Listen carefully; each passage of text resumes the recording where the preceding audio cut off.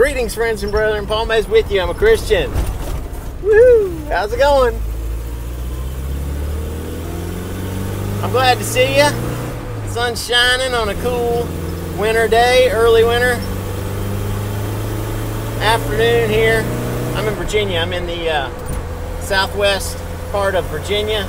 Roanoke Valley's where I live. I'm just passing my field over here to the left. Got a creek and a field down here. Very blessed to live where I live. Lately, I've been working for Jesus. Have you? I'm always working for Jesus. I love working for Jesus. I have a very blessed existence serving the Master in the ways that I get to serve. It's my blessing, my privilege to get to serve in some very unique ways. I'm a hymn writer. I write hymns, and other Christians send me their hymns. Sometimes we work together. Lately, I worked with May Zaportiza and Deb Hibbard. And both those Christians, at least one of them, I think both of them live in the Philippines. And they sent me a Christian hymn, or May did, and she had written a hymn. She had written the melodies, Deb had written the lyrics. It was a poem, and May turned it into a hymn. And she sent it to me, and I worked with it. I wrote a couple more verses, and I wrote a bridge for it, which is unusual. Usually I do verse, chorus, verse, chorus, verse, chorus in that format.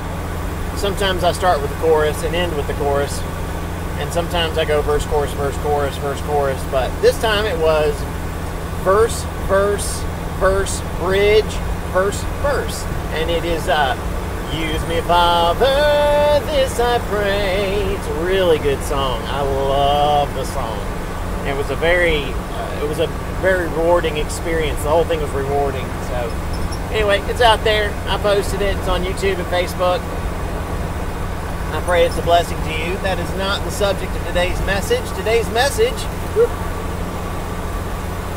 is about the non-denominational denomination. And yes, that sounds like an oxymoron, because it is. So if a group is non-denominational, then they're theoretically not a denomination. I made a text post about that today. I had made another post about, it was a meme. I make memes. I take photographs and make memes, put words on them, and they're Christian memes. And the meme I had made was saying that the Christians aren't asking you to change denominations. Instead, we're asking you to obey the gospel of Christ and be added by Jesus himself to his one church, which is not a denomination. His church is not a denomination.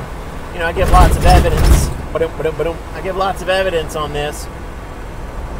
But the fact will always remain that in Matthew 16:18, Jesus said, "Upon this rock I will build my church." That's a promise. "And the gates of hell shall not prevail against it." And that's a promise. This is both singular and possessive. When Jesus built that church, like he said he was going to, there weren't any denominations. So it's literally pre-denominational. Pre meaning before, denomination meaning division. Jesus' church is literally pre-denominational. It was here before any denomination existed. And I'd like you to, throughout this study, I'd like you to keep in mind the fact that he promised it would always be here. It would always stand. The gates of hell shall not prevail against it. That means it is here because Jesus said so. And it's literally pre-denominational, just by definitions of terms, and it's literally still here. So that's the one I want to be part of. I don't want to be a part of religious division. Now, let's just state it here that the non-denominational folks have the most beautiful, noble intention behind their position. Their position is that they are not a denomination. Well, the reason we would have that position is because Jesus is against denominations. We would turn to 1 Corinthians 1, verses 10 through 13 to show this. The first verse in that passage says, "Now I beseech, urge. Now I urge you Christians, Now I beseech you, brethren, in the name of, that's by the authority of, in the name of our Lord Jesus Christ, that you all speak the same thing, that there be no divisions among you, no denominations, but that you all be perfectly joined together in the same mind and the same judgment. The passage goes on to talk about the religious division, saying, some of you are saying, I'm this kind of Christian. I'm of Paul. I'm of Silas. I'm of Apollos. And I'm of Christ. And then it says, is Christ divided? No, Christ is not divided, y'all. He's not. And his church should not be divided either. And as promised, his church is still here. Now, Paul goes on to say in that passage that he was glad he only baptized some people. Because some of y'all are saying, I'm of Paul. They were saying they were Paul kind of Christians. There's no such thing as a kind of Christian. There's no hyphenated Christians in the Bible. You can't be a hyphenated Christian like a Catholic Christian or a Protestant Christian or a Calvinist Christian or a Baptist Christian. One is either a Christian or they're not. So Paul says, I'm glad I didn't baptize more of you guys because you guys are saying you're Paul kind of Christians. And that's condemned there. Christ is not divided into kinds of Christians or kinds of churches. He has his church, and everything else is just some kind of religious institution that is not his church and it's not of the faith. Now, what we need to do is look to the authority of the Scripture to see what his church looked like. We do that, and then we're that church. Because remember, Jesus said, it's still here. I'm just going to keep harping on that. Jesus said, the gates of hell shall not prevail against it. His church is here. It's here. Guarantee it. So how do we do that? Well, we abide in the doctrine of Christ. And let me tell you, friend, that's the whole shooting match right there, man. That's the whole thing. It's abiding in the doctrine of Christ. Abiding in, sticking with, staying with, teaching. So reading, studying, believing, obeying, preaching, practicing the doctrine of Christ is how we are the church. Now that would be 2 John 1:9. The verse reads as, he that abides not in the doctrine of Christ has not God. If we don't stick with the doctrine of Christ, we don't have God. We're not Christians. If we stick with Calvinist doctrine, we are Calvinists. That's not that's not abiding in the doctrine of Christ. It's different from the doctrine of Christ.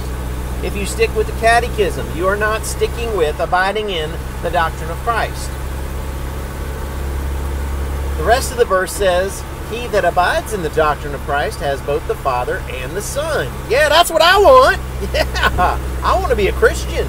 I want to abide in, stick with, believe, obey, and teach the doctrine of Christ. Well, where do we find that? Do we find it in the Catechism or in the Hiscox Baptist Manual? The writings of Luther, perhaps? You know, I had a dream last night. I was rebuking, I think it was Calvinist error in my dream, and somebody in my dream said, oh, well, we need to consult the writings of Luther. If you think that's wrong, what Calvin said, you need to turn to the writings of Luther. And I'm like, no, friend. We need to turn to, and I'll say the same thing in my dream to you that I said in my dream, and that is, all Scripture is breathed out by God. Breathed. Comes from God. It's given by inspiration of God. All Scripture is given by inspiration of God, and it's profitable. We're in 2 Timothy 3:16-17. Profitable for doctrine, reproof, correction, and righteousness, that the man of God may be perfectly equipped, thoroughly furnished. We have what we need with the Bible. That's how you get the doctrine of Christ. That's it, y'all. You turn to the Bible. You don't turn to man-made manuals to get the doctrine of Christ. It's not found there. So again, the non-denominational groups have a very beautiful intent. They don't want to be divided. That, in fact, is abiding in the doctrine of Christ, because the doctrine of Christ says don't be divided. Now, we covered 1 Corinthians 1:10-13 that rebukes religious division, but the rest of that we need, the rest of the evidence we need on that topic is John 17:20-23. This is the Lord's Prayer. It's not the model prayer. Not thy kingdom come, thy will be done model prayer. We're talking about the Lord actually praying, so it's the Lord's Prayer. Well, what do you think he prayed for? Unity. Isn't that beautiful? The Lord prayed for religious unity, that we would be all united in the doctrine of Christ, that we would all be one. Now, John 17 through 23 is the Lord praying for unity. Now, I had a very sad experience witnessing firsthand what happens when we are not united in the doctrine of Christ. Now, let's consider some of the words. I can't quote the whole prayer, but some of the highlights from it. I'll try some of it. Neither pray I for these alone, for the ones also. Yeah, I'm not doing it right. I'll tell you what, I'll just overdub it after the fact. I'll overdub it right here. Neither pray I for these alone, but for them also which shall believe on me through their word, that they all may be one, as thou, Father, art in me, and I in thee, that they also may be one in us, that the world may believe that thou hast sent me, and the glory which thou gavest me I have given them, that they may be one, even as we are one, I in them, and thou in me, that they may be made perfect in one, and that the world may know that thou hast sent me, and hast loved them, as thou hast loved me. All right, so what we see from that prayer, the Lord's Prayer, is that if we are united in His doctrine, if we teach the same thing, if we obey the command to teach the same thing, 1 Corinthians 1:10, the result of that is that the world will know that God loves them, and the world will know that God sent Jesus. I had a very sad personal experience. I witnessed firsthand the result of religious division. And it's the opposite of what Jesus prayed for here. If we had been united, then this person who I studied with would have believed what God said about Jesus. And I told this person, I said, you know, I have to tell you that Jesus really is God's only begotten Son. He's the one Son of God. And the person said back to me, oh, well, that's your beliefs. This person had been exposed to Calvinism their whole life. They saw the waffling opinions of men that change constantly and change between groups. And the result of that is that she didn't even believe in Jesus. She literally denied Christ right then and there. It was devastating to me personally. This is one who I love. Folks, that's the result of a religious division. So the non-denominational groups, they recognize that religious division is against Christ. Wonderful. We love that you recognize that. All right, so let's look at this for what it really is, what's really going on here. Now, if you teach that religious division is not something we should be part of, but we should not be a denomination, and that's what saying you're non-denominational means. That is great. We're so glad that you recognize that. Now, let's see this to its logical conclusion. Let's see this on out. Let's go with that theme and see it to its end, because we agree on that. The way to be the one church of the Bible that is not a denomination, non-denominational if you choose, pre-denominational if we go by literal definitions of terms, is abiding in the doctrine of Christ again. Remember? 2 John 1:9. So if you say that you're not a denomination, but then you maintain the doctrines that you've always taught that are sourced from man-made manuals and creed books, then you're still a denomination, and that would be the non-denominational denomination. And I know that sounds like an oxymoron, because it is. If you were indeed non-denominational, then you wouldn't be a denomination. But because the non-denominational groups still teach Calvinism and Luther, and they use the Hiscox manual, and they have their own manuals, then they are not abiding in the doctrine of Christ. They are instead abiding in man-made doctrines, and that's why they are a denomination rather than the one church that belongs to Christ, the one that we can all read about in the Bible. Here are some ways that you can know that your non-denominational church is in actuality a denomination. Number one, they teach once saved, always saved. That's just one example. These are not in any particular order, just something I know of. We've got examples in the scriptures of Simon believing and was baptized in Acts chapter 8, and then he tried to buy the gift of the Holy Spirit.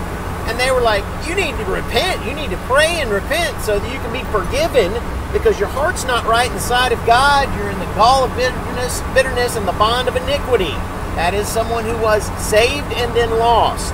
I have a wall, I could do a whole lesson, I have done whole lessons on why once saved, always saved is not abiding in the doctrine of Christ. It's man-made, okay? It's made up, and it's from Calvin. It's called Perseverance of the Saints, according to Calvin. We have examples in Scripture of people who lost, people who fell from grace, left their first love,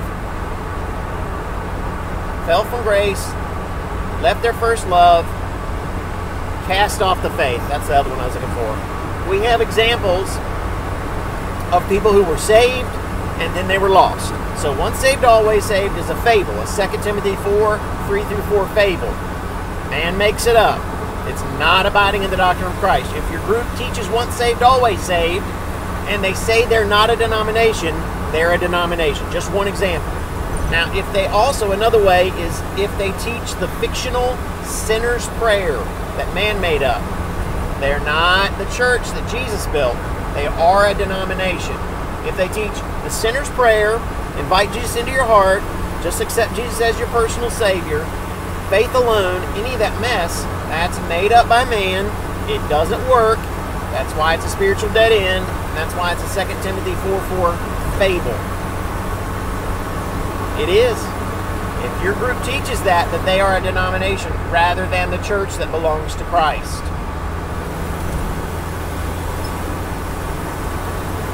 Another way, if a group, and I don't think the non-denominational denomination does this, but if a group has a hierarchy that is different from the divine pattern, meaning scripturally qualified elders, a plurality, more than one, a plurality of scripturally qualified elders over an autonomous congregation. The congregation isn't governed by anybody above that, then my buddy, then they are just a denomination rather than the church that belongs to Christ. The Catholics were the first to divide from the divine pattern regarding congregational autonomy. Instead of having a plurality of biblically qualified men over a congregation, they said, no, we're going to have one guy over a congregation and then another guy over a bunch of congregations. And that is not of Christ. That's not abiding in the doctrine of Christ. Now, if a group also has, there's many ways you could divide from Christ on that and cease to be his church and instead be just a denomination, like groups that have female elders. They are not of Christ. Elders have to be, by divine decree, the husband of one wife. Females cannot be husbands. This is not discriminating against females. This is instead submitting to God's authority for his church. God does not discriminate against males and females. He just has different jobs for us. In fact, it says that there's neither male nor female, but you're all one in Christ Jesus from Galatians 3. Another way that they could be divided from the church and cease to be the church that Jesus built, that would be offering vain worship. Worship that is not by the authority of Jesus Christ. Colossians 3:16 and 17 says, and 17's potent here, 16 says, sing, teach, admonish. Sing. Then 17 says, whatever you do must be by the authority of Jesus Christ. So if your group doesn't do that, if they instead bang on instruments, play guitars, and I'm a musician, I play a bunch of instruments, I just don't offer it as worship. If your group instead bangs on instruments, pianos and drums, and any man-made instrument, then that's not abiding in the doctrine of Christ. Listen, 3:17, as I said, whatever you do must be by the authority of Jesus Christ. There's no authority for Christians to use instruments for worship to God Almighty. In the Christian dispensation, in this Christian age, while we are under the new covenant, a better covenant built on better promises. Hebrews 8, 6, and 7. There's no authority for instruments. If your group is offering instruments and they call themselves non-denominational, they are the non-denominational denomination. They're just a denomination. That's a few ways that the church, a group rather, because the church is the church. There's only one. Ephesians 5:25. If your group is worshiping with instruments, if they teach a different way of salvation, if they teach you can't lose your salvation, then they're just a denomination, and we love you. That's why I'm doing this. Friend, I am not fighting against you. No, friend, I'm not fighting against you. I'm fighting against Satan on your behalf. He wants you to believe that the things that they teach you in that group are truth. That's what he wants you to believe. He doesn't want you to believe that there's one way of salvation. He that believes and is baptized will be saved, is what Jesus said. You know, I think we'll wrap it up here with this. If your group does not teach this, what I'm about to repeat for you, it is not the church that Jesus purchased with his own blood, but it is instead a denomination no matter what they describe themselves as. It doesn't matter what they say about themselves. What I'm going to do here is I'm going to repeat the first gospel sermon. Now, if I repeat the first gospel sermon, that means it's truth. And if your group that you worship with doesn't teach this, then it's not Jesus' church. It's just a denomination. It doesn't matter if they say, we are the body of Christ, or we are the church of Christ, or we are non-denominational, or we are the one blood-bought church that you can read about in the Bible. If they don't teach the same thing that the apostles taught, they are not the church that belongs to Christ. Acts chapter 2, the first gospel sermon. Peter delivered this by divine inspiration, by the authority of Jesus Christ he did, and I'm repeating it by the authority of Jesus Christ. I don't have any authority. Now he told the people, whoever shall call upon the name of the Lord shall be saved, in verse 21 of Acts 2. He went on to tell those folks that they had killed Jesus. Now you and I killed Jesus too. He had to be sacrificed because we have sinned, and there's no other suitable sacrifice for our sins other than the blood of Jesus Christ. None. Y'all killed Jesus. That's you and me and those people there. What do we do about that, said the people. Maybe you've asked that question. I know I had to ask that question. What do I do about this? I'm guilty of putting Jesus on the cross because I've sinned. What do we do about this, they said. Acts chapter 2, verse 37. What must we do, they said. Peter told them how to call on the name of the Lord, how to appeal to his authority, and he stated that it was by the authority of Jesus that he was making this offer. Then Peter said, repent and let every one of you be baptized in the name of Jesus Christ. In the name of Jesus Christ. That's why he said it. That's by whose authority he said it. And that's by whose authority I repeat it. Repent and be baptized, every one of you, in the name of Jesus Christ for the remission of your sins, and you shall receive the gift of the Holy Spirit. Now this offer is good for you and everyone who follows Acts 2:39. So save yourselves. Contrary to Calvinism, save yourselves. Acts 2:40. It is by the authority of Jesus Christ, I say, save yourselves. Does that mean we earn salvation? Not even close. Save yourselves. Do whatever they did to get the remission of sins and to be added. That's what happened in the very next verse in Acts 2:41. Save yourselves, Acts 2:40. Then they that gladly received his words were baptized, and that day added unto them about 3,000 souls. Yes, yes, friend, that offer for salvation is good for you and everyone who follows Acts 2:39. So save yourselves, Acts 2:40. Acts 2:41, gladly receive the word just like they did. Go down into the water to be immersed in water because Jesus said so. That's what I mean by the authority of Jesus Christ. In the name of. I say this because Jesus made that offer through Peter on that day, and I repeat it to you. Friend, if you are part of a denomination, who teaches that you don't have to do that. It's just a denomination rather than Jesus' church. Denominations are not Jesus' church. If you're part of a non-denominational group that doesn't teach this, then they're a denomination. They're the non-denominational denomination, and I love you and I want you to go to heaven. This is why I'm fighting against Satan on your behalf, and this is the urgency that you hear in my voice. I want you to go to heaven. I want to go to heaven, and I want you to. I want you to go to heaven. I love you. My name is Paul Mays. I'm a Christian. Let's finish that out. Acts 2:47. Praising God and having favor with all the people, and the Lord added to the church daily those who were being saved. The ones who did what Peter said they must do by the authority of Jesus Christ to get the remission of sins, yeah, they did it, and they were added by Jesus himself. There is no other way into his one blood-bought church, his holy bride, Revelation 21:2, his one body, his church. If you want to get into it, you're going to have to do what all of the believers did in the book of Acts. Save yourself, friend. Just do what they did. Repent and be baptized for the remission of sins in the name of Jesus Christ. He will wash you of your sins with his own blood. Colossians 2:10 through 12. And Jesus himself will add you. I love you. I want you to go to heaven. If you're part of the non-denominational group that doesn't teach this, you are part of a denomination. If you're part of a denomination that has no problem being called a denomination, it's not Jesus' church. I love you and I want you to go to heaven.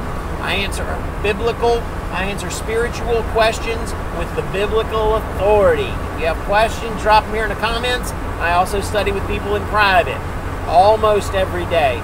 All right, every day I study with people in private. I love you and I want you to go to heaven. If you think this is good stuff, Christian, if you're fired up by my fired up message because I'm fired up for Jesus, go ahead and propagate it. Share it. Get other people into Christ. Galatians 3:27, for as many of you as were baptized into Christ have put on Christ. That's how you get there. Get added to the church, Acts 2:47. I love you. If you think this is good stuff, go ahead and share it. I'll see you next time.